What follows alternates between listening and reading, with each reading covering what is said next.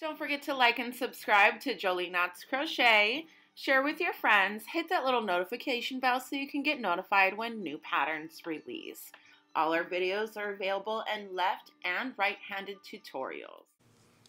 Hi everyone, welcome back to Jolie Knots Crochet. I'm Crystal and today we are going to be making this Jolie's Boho Beach Cover-Up. Now this cover-up is made in 4 different sizes. It is a beach covered up, so it is made to be a bit oversized. It is going to come in a toddler size, one size fits all toddler, one size fits all child, one size fits all adult, and then one size fits all plus size adult. Now, the way that we are going to be working this project is in vertical rows, vertical long rows. Approximately the center of your vertical row is going to be where your shoulder is sitting, and then we're going to go all the way down the back. So you'll have 2 really long panels, about twice this length, depending on what size you have. It might be smaller, it might be bigger.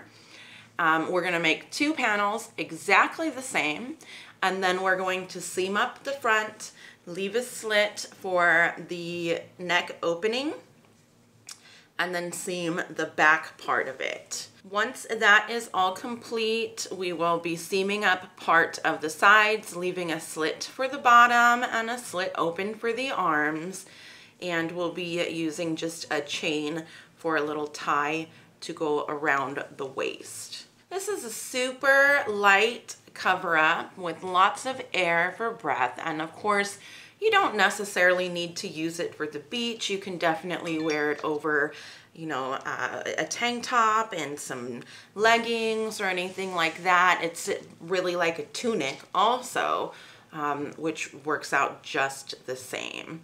Not a problem at all. Okay, so the materials that you are going to need for this project, we're using a light 3-weight yarn. It is ideal if you use a cotton or a cotton blend. And then for the tie, we're going to be using a smaller 3.5-4 millimeter hook size, just to get those chains nice and tight so it doesn't stretch out. All right, everybody. There is a written pattern linked below for this cover-up, so if you'd like the written pattern, preferably go ahead and go down there and check it out. You can also find me on Facebook and Instagram under Jolie Knots Crochet, as well as having a Jolie Knots Crochet community on Facebook. You can join us and show us what you've created.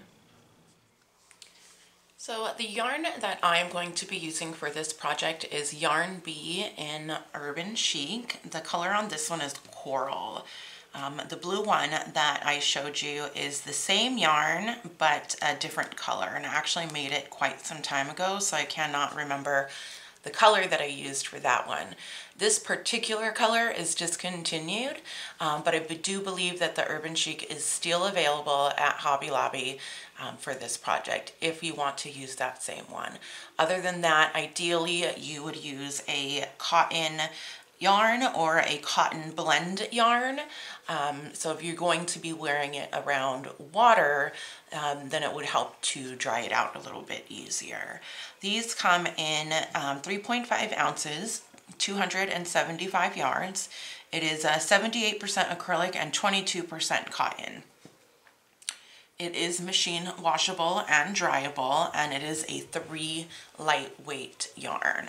Okay, we are also going to be using a 6 millimeter hook on this, and I am wearing my little finger cover because I did smash my finger in the bathroom door, and I am saving you guys the grossness of actually looking at it. So I'm going to be wearing this for a while until it heals up and my nail is all grown back. All right, so hopefully that is fine by you. Now I will go ahead and leave the yardage that you need per size scrolling up on the screen. It does come in 4 sizes: toddler, kids, adult, and plus size. Because it is a cover-up, it is very oversized, so it should fit a very wide range. There are one size fits all in those categories. Okay, I'm going to be making the child size with you guys today. And so to start the child size, I'm going to start with 200 chains. So go ahead and get your 200 chains together, and I will meet you back for the first row.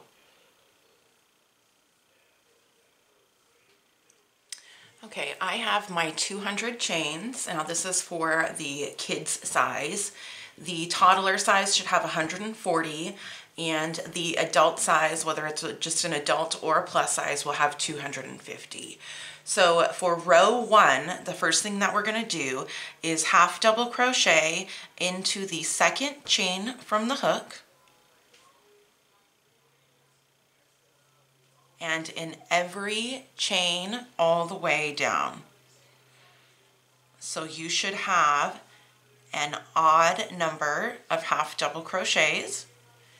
If you are looking to customize the length and make it longer or shorter than you would like, then feel free to do that in multiples of 2, just as long as your row 1 stitch count is an odd number, then you will be fine.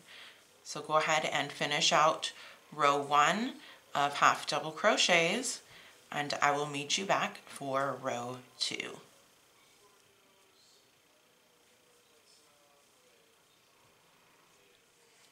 Okay, so I have just completed row 1. I've got 199 half double crochets. So after every row, we are going to be turning our work. So this next row is going to be the right side of our work. So what I'm going to do is turn my work. The way that I'm going to work my first stitch is going to be a stacked single crochet to make a double crochet. So let me show you how to do that. Now you don't have to do it this way. You can do chain 3 to count as your double crochet. You can do it as a chain 2 and double crochet, but we're not putting a border on this, so it is going to make a cleaner edge, but you can do it how you want. So making sure that the yarn is coming from the back side, not the front side, we are going to go in, we're not chaining 1, we're going to go into the stitch, pull up a loop, and make a single crochet. Now we have 2 loops on our single crochet. We have the top V, and then we have this bottom loop. That's the loop that we are going to go through to make our next single crochet. That's how we're going to stack them. So we do 2 for a double crochet and 3 for a treble crochet. That's the first stitch of row 2. Now we're going to put a double crochet into the next stitch, and here's our repeat. We're going to chain 1, skip 1 stitch, double crochet into the stitch after that. Repeat. Chain 1, skip 1 stitch, double crochet into the stitch after that. So you are going to repeat that all the way down the end, and when you finish your last repeat, you should have 1 stitch left, and you'll place a double crochet in there. So I'm going to go ahead and finish out row 2, and I will meet you back all the way at the end of row 2. Your row 2 should end the same as it started, with 2 double crochets at the beginning, 2 double crochets at the end. So go ahead and finish that out, and I'll meet you right back here. Okay, I have completed my second row, and what I'm going to do for row 3 is to chain 1 and turn my work. And now I'm going to do a series of half double crochets. So half double crochet into every single stitch and chain space all the way down. You should have the same amount of half double crochets as row 1. Our stitch counts are not changing throughout the entire pattern. So just half double crochet into every double crochet and every chain space all the way to the other side.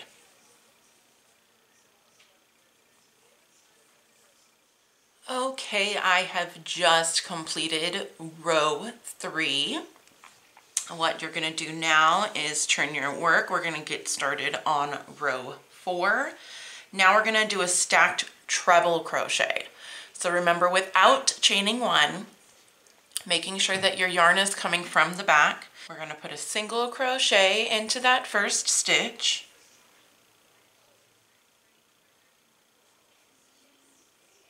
And then stack 2 single crochets on top of that. So not this loop closest to your hook, but the one on the inside, if you can tell there.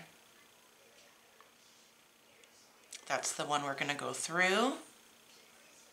Pull up a loop, a single crochet. Not the loop on the outside, but the one on the inside. And single crochet, and that is our stacked single crochet to create a treble crochet. Now we're going to treble crochet into the next stitch.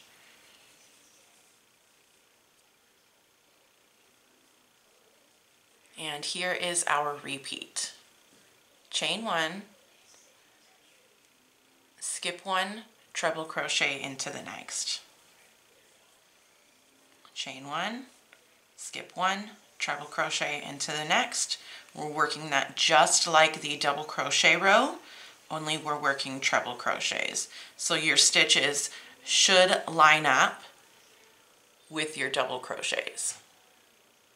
Okay, so repeat that to the end, and then again you will have 2 treble crochets at the end, just like you did at the beginning. Okay, there we go. We've just completed row 4. Row 5 is going to be a repeat of row 3, which is the half double crochet row. So you're just going to chain 1, turn your work, half double crochet into every treble crochet and every chain space, all the way down.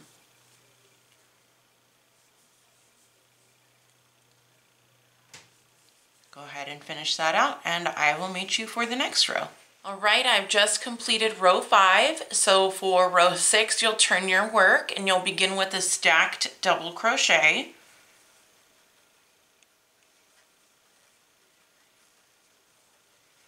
And we're going to place a puff stitch directly into the next stitch.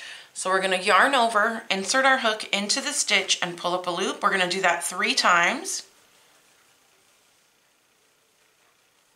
Then we'll yarn over, pull through all but the last loop, and then yarn over and pull through the last 2. Chain 1, skip 1 stitch, puff into the next, yarn over, pull through all but the last, and then the last 2, chain 1. And that's what you'll repeat all the way down until you have 1 stitch left, and I'll meet you back at the other end, and we'll get started on the next row. Okay, so at the end of row 6, once you've finished your last puff, you should have 1 stitch left, and we're going to put a double crochet into that stitch. Okay, so now what you're going to do is turn your work.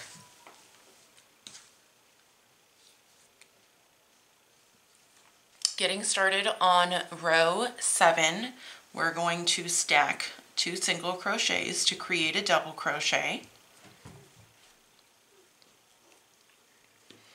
Now we're going to skip the puff stitch, and into our chain 1 space, we're going to put 2 double crochets. Skip the puff stitch, into your chain 1 space, 2 double crochets. And that's what you're going to do all the way down. Skipping your puff into your chain space, 2 double crochets.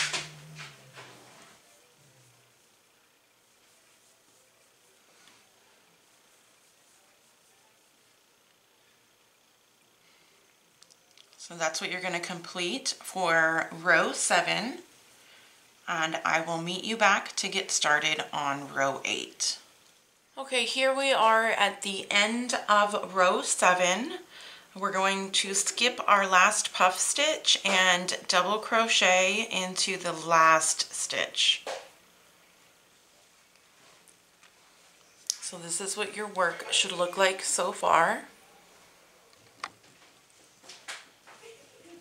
And now getting started on the next row, we're going to turn our work and we're going to start again with a stacked single crochet to create a double crochet.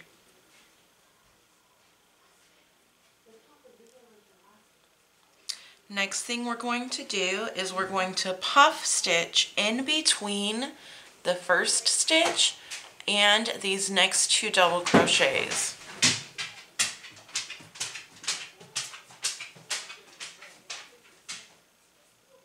Chain 1, skip 2 double crochets, and then we'll puff stitch in between these 2 double crochets. So we'll skip the 2 and then puff stitch before the next stitch.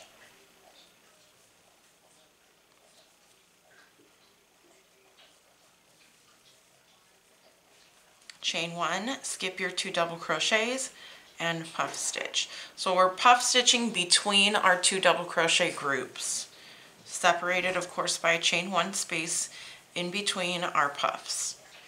So it should look like this. So continue that down to the end of the row, and I will meet you back to get started on the next row.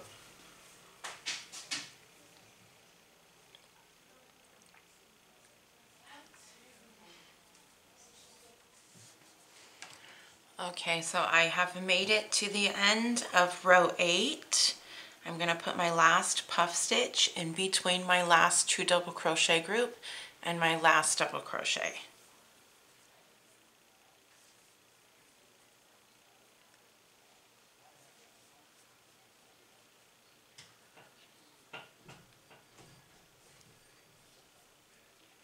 And then straight from there, I'm going to put a double crochet into my last stitch.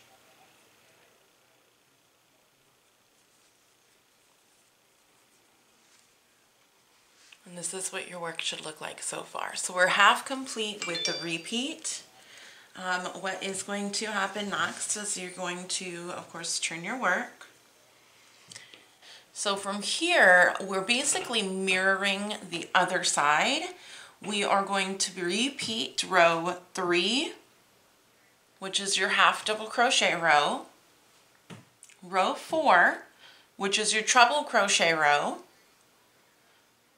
and then row 3 again, which is your half double crochet row.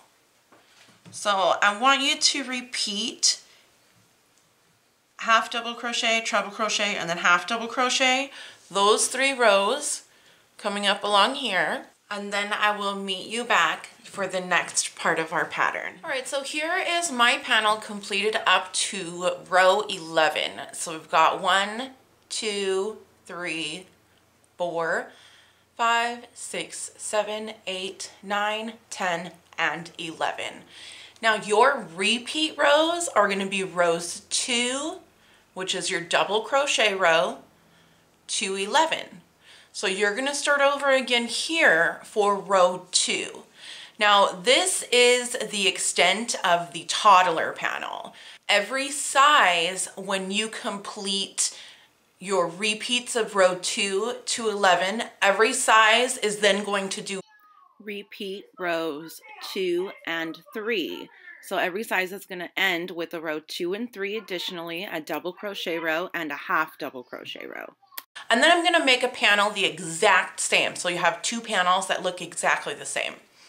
For the child size, you are going to repeat rows 2 through 11 one more time and then finish that out with a row 2 and 3. For the adult size, you're going to repeat rows 2 through 11 2 more times. And then you'll finish it out with a row 2 and 3. And for the plus size adult, you will repeat rows 2 through 11 3 more times. And then finish out with a double crochet row and a half double crochet row. And again, you will do that 2 times to create 2 panels. So I'm going to finish out my child size. Remember, if you're making a toddler, this is your panel plus that additional row. 2 and 3. Okay, so this will be the size for the toddler. Make another panel the exact same. And I'm going to go ahead and do my repeats 1 extra time, rows 2 through 11, and then end with 1 additional row 2 and 3. Okay, so finish yours out, and I'm going to meet you back here. I'm going to show you how to put it all together, where to seam up, how much space to leave open for the neck, and all that kind of stuff. All right, so go ahead and do yours, and I will meet you back here so we can get it all together and put it into like a real piece. Okay, so now we're ready to put our panels together. The rows with your treble crochet and your double crochets, the right side of those should look like this. That's the front side, or at least that's what I'm considering the front side. You can consider whatever side you want to be the front side. We're going to take one panel and we are going to fold it in half, leaving 10 stitches from the bottom. Now, if you want your back to be longer than your front, this is how we're going to do it. And if you want it to be the same size, then you can go ahead and seam them right next to each other. So what I'm going to do is just count 1, 2, 3, 4, 5, 6, 7, 8, 9, 10. Okay, and I'm just going to place a stitch marker here so that way I know exactly where my 10 is. Now what we're going to do is mark our stitches. This will be the inside and this will be the outside. So your last half double crochet row that you did will be the inside of your panel, right? So what we're going to do is for a toddler size, we are going to mark about 5 inches in the front and approximately 3 inches in the back. For a child size, we're going to mark approximately 7 inches in the front and 4 inches in the back. For an adult size, 12 inches in the front, approximately 7 in the back. For the adult plus size, we are going to do 13 inches in the front and about 8 inches in the back. Now you can totally customize this for the desired width that you would like. It's not like you have to do these exact. This is just what I have found is going to work best. So I am going to measure out 1, 2, 3, 4, 5, 6, 7. And I'm going to mark my front panel at 7 inches. Okay. Now, because I'm making the child size, my front is 7 and my back is 4. 1, 2, 3, 4. And I'm going to mark that stitch. So now what you're going to do, we're going to take our next panel, making sure that they're laying the same kind of way.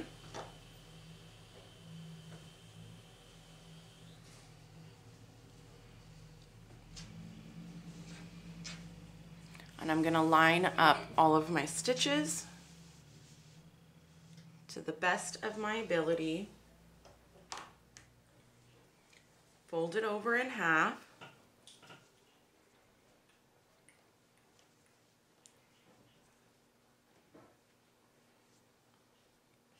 And here's what you're going to do now.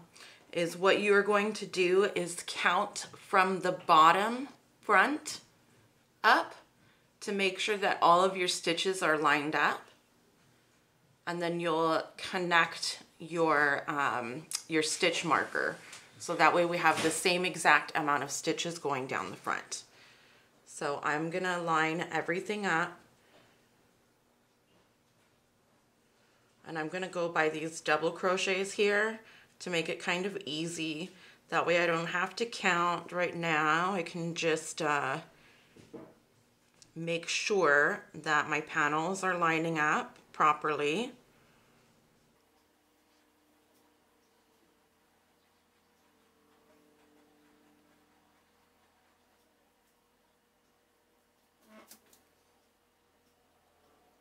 And I'm going to attach my stitch marker in there so that both are together, both pieces are together.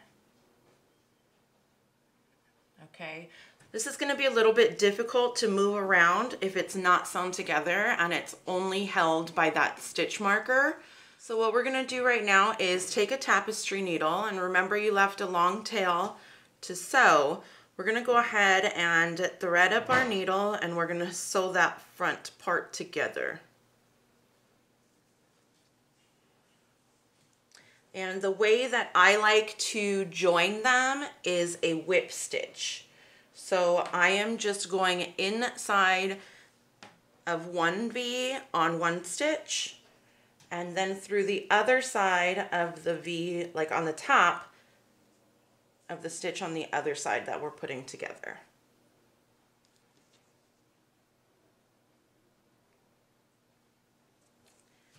And that's it. That's all I'm going to do.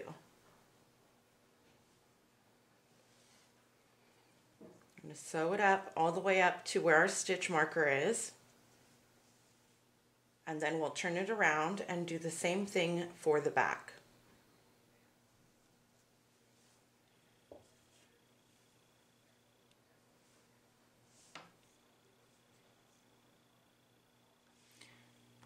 Okay, so now that I have finished seaming up the front side of the panel, you can go ahead and lay your panel out now. And double check that from the front neckline to where you marked the stitch on the back neckline, that you have all of your stitches lining up again. Okay, connect your stitch markers so that your panels are together, and this is now going to be our neckline. So then we'll move to the bottom of the back panel, and we will take our tail, weave up our tapestry needle, and we will now begin to whip stitch the bottom of the back panel all the way up to the stitch marker. Okay, so I just finished up stitching the back. This is the front, and now what I'm going to do is fold my panels in half again. They should be one panel. And we are going to make sure again that we have those 10 stitches open, or 10 stitches longer in the back.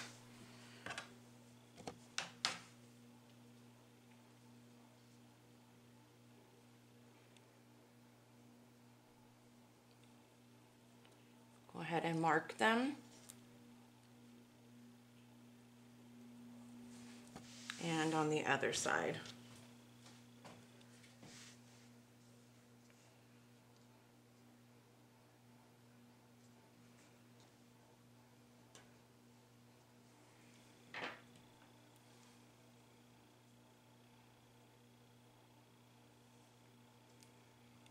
Okay, so here's what you're going to do now.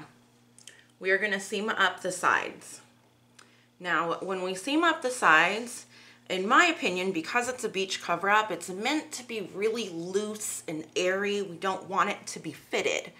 So what we're going to do is we're going to take approximately 1/3.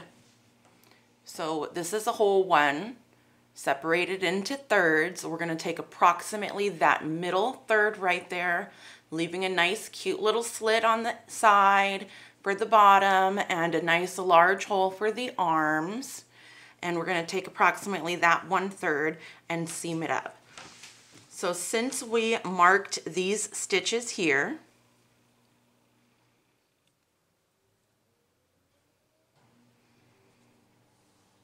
we're going to line it up.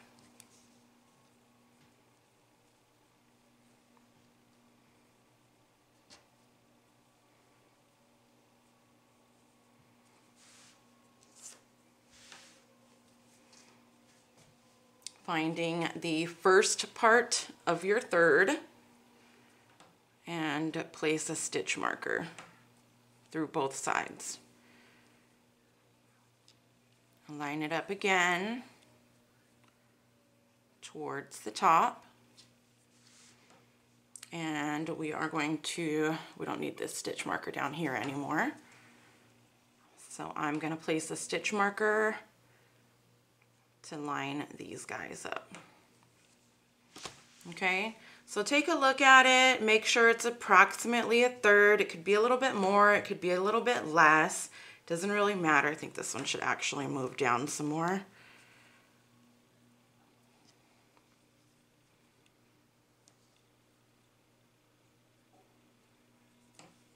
Okay, that looks about good. That's where I'm going to put mine at.